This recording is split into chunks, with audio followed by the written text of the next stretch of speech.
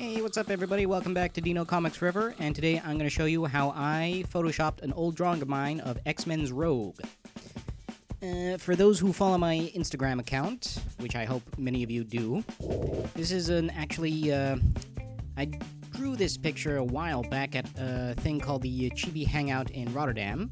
It was pretty fun. I mean, very small venue, not exactly a lot of people came to it, which was kind of disappointing, but I think it was because of the fact that it was moving to somewhere else, or no, it wasn't moving. They stopped doing it because they couldn't afford the venue.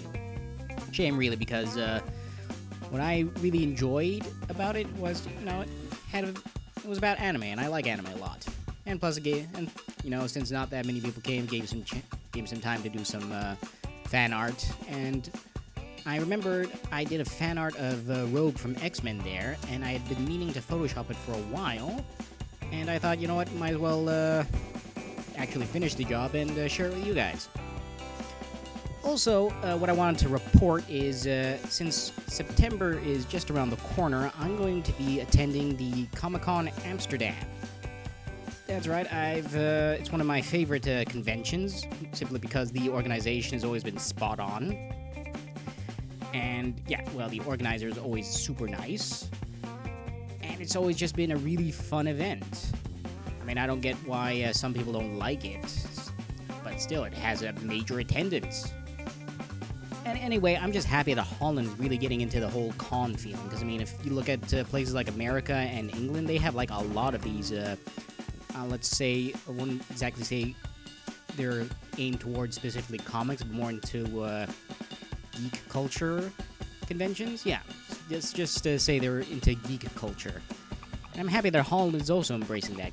I mean, before that, we usually just had the Stripdagen, which was organized by the die-hard comic fans, but, comics as in the traditional European ones like Tintin, Spirou, and I can't actually think of any others right now, but I mean, it was really for the true diehards, and sadly, a lot of young people around my age, usually from teens to young adults, they didn't exactly read those comics. And I'm just thankful that things like Amsterdam Comic-Con are starting to rise up, because, I mean, that's, something for us. Something for the real geek in everybody, because it's not just catered to the traditional European comics, but it's also catered to, American comics, and also, more importantly, anime, because that's something that, everyone's getting into.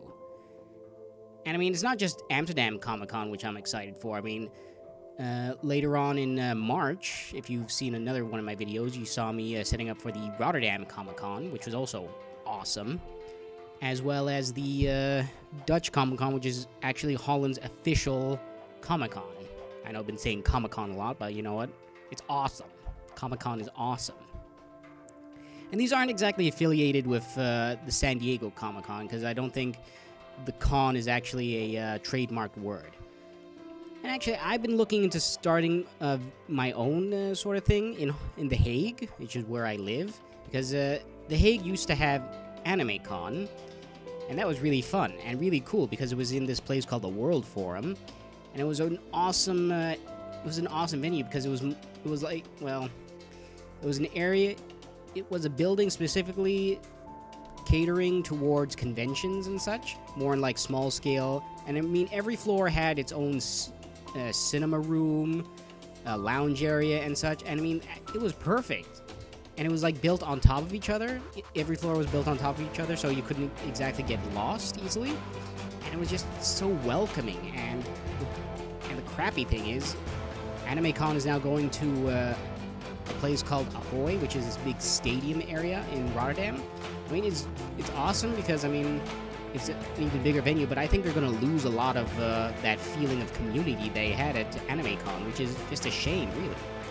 So I think, personally, that sucks, because now The Hague has nothing to do with geek culture. So I'm trying my best to get something going. So if you guys want to know more, please message me, leave a comment below. Or even, just send me a message via Instagram to see what your thoughts are. But you know what, I've been rambling. Oh, that's mostly because you guys know this process of my drawing to death. And I I just need something to talk about. I mean, lately my videos have been using no real narration, just been relying on the fact that, just been relying on music. So I just wanted to change this up a little because I just recently got a new webcam because I tried using my phone again to record video, and that just overheated. Could be because of the recent heat wave we've had here in Holland, but also because maybe I use my phone to take a lot of pictures and I have a lot of stupid games on it, so maybe it couldn't really handle it anymore. But I bought a webcam pretty cheap off this ball.com for about 25 euros, works perfectly. I just need to figure out which programs I can use. So far, the ones that are most useful are not QuickTime. Let me remind you about that. I'm using either FaceTime or Photo Booth. Then I'm editing it in iMovie or QuickTime.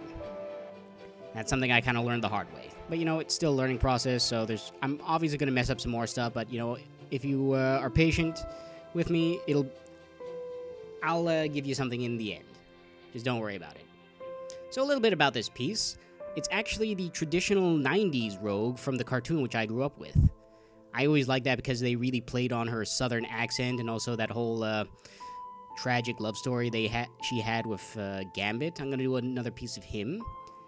And, I mean, she was one of my favorite characters along with Storm and Wolverine.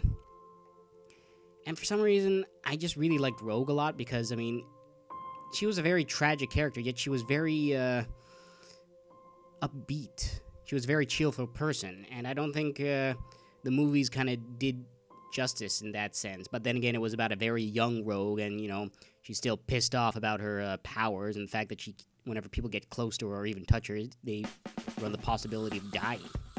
And also, in the cartoon, they actually had it that she held on to this one other mutant that had the power of flight and super strength. I don't know what her name was, but apparently she held on too long, and she absorbed her powers permanently, because I hope, as you all know, Rogue has the ability to absorb other mutants' powers through physical contact, but only for like a short period of time, such as the longer she holds on, the longer she can use that power. I don't know the name of the mutant, but, I mean, in the cartoons, that happened. She held on too long, and the mutant's powers were on her permanently, so she could fly and have super strength, which made her more useful in combat rather than just the absorption powers. And yeah, I mean, like I said, she's a real tragic character, but she's still so upbeat, and that's what I really enjoyed about her.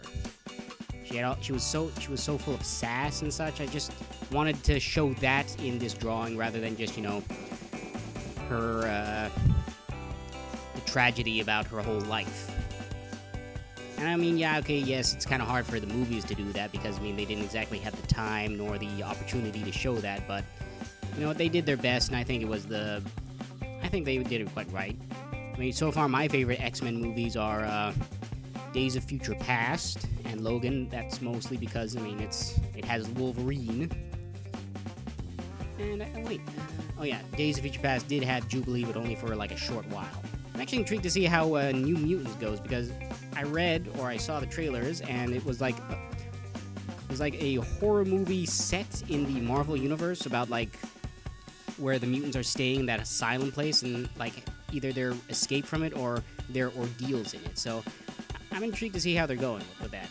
If anything, if any Marvel movie should deserve the horror movie treatment, it should have actually been Ghost Rider. Maybe make a sort of action horror movie like they did with The Mummy. And by The Mummy, I mean the Brendan Fraser one, not the Tom Cruise one, because, I mean, this is not his fault, it's just the writing just kind of went nowhere. Okay, let me put it more specifically. It went everywhere, but it got nowhere. And yes, I'll be the one to admit it. I'm willing to give Nicolas Cage a second, not a second, but a third chance at the writer. I think it could be something cool. I mean, if they played it on the fact that the Spirit of Vengeance is itself a separate entity, they could really play along with that. And if they were clever, I'd have the voice of the Spirit of Vengeance be played by Jim Cummings, because I'm pretty sure he could do a good, either Jim Cummings or Mark Hamill. They could do it pretty well. And I would love it if Ron Perlman played Mephistopheles. That would be awesome. So anyway, about this pic. Sorry, I keep rambling about other topics. I wanted to show off her sassiness. you know, more in the pose and also her facial expression. And I kept thinking, who could I have her fighting against? Because, I mean, the spectrum of X-Men villains is so wide and vast, it's kind of hard to pick. But then I thought back to the cartoons and thought, oh, of course, the Sentinels. And when I think back to the cartoon and also to the fact that America has these things to hunt down mutants, I'm going like, oh my god, that is such a waste of resources if you're going to hunt down people in your own country, because you could easily win any war if you just sent these things out. I mean, think about it. The country with, like, these humongous mech robots that can, you know, capture people, if you sent that into battle, you could win every single war. You'd be the undisputed superpower of the world. Yet you're just gonna waste it on picking up, on increasing an already... No, you're just gonna use it to create even more prejudice against your own country. It's stupid. That was actually the dumbest thing that Bolivar Thrask did in Days of Future Past, creating the Sentinels. Okay, yeah, he was scared about the mutant stuff, but for fuck's sake, if communist Russia found out that America was developing these things, they'd be shitting their pants. Why didn't they, you know, do something about that? Or at least, you know, use them against Russia. Well, okay, I'm pretty sure there are storylines where they use the Sentinels in actual warfare besides mutants, but you know what? It could have been exactly taken on a bit better in Days of Future Past. My own opinion. I didn't exactly know what the insides of a Sentinel were, so I just used a lot of these tubes and wires. Just jammed them in there, because I'm going to do with this really awesome spark effect, like it's just being freshly ripped out, and the wires are still live, and the electricity is flying everywhere. So I'm thinking doing stuff like that. And as you can see, when I'm doing the shading, I like to use a big blob of paint or color in one area, and then use the eraser tool. I kind of mold it to how I think it should be shaped. And I just noticed that the fist marks on the face are way too small for her to match Rogue's fist, but you know what? I should have mentioned it, because now I'm pretty sure you can also now just see it, and now it's the only thing I can think about. But you know what? It's done, and I'll know for next time. Actually, lately I've been focusing way too much on drawing DC characters, and I haven't been doing much Marvel stuff. So far, Storm and Rogue have been the only ones that I've drawn from the X-Men as of late. I mean, I did do Wolverine and Jubilee a couple months back, but that was actually before I did this whole thing on Batman, because I did a whole bunch of drawings about Batman, and I set them in different... I did a whole series about Batman heroes and villains, because I wanted to try something where I make them into cards, and then I can sell them at conventions. But anyway, the drawing is done. As you can see, lots of sparks, lots of cool effects. And of course, the sassiness in her face. And of course, I did a light texture, something a bit different than normal, but I think it worked out well. And I want to thank you guys for enduring my ranting, and I hope to see you in the next video. And keep in mind, I'll be at Amsterdam Comic Con in September. Thanks for watching. Bye!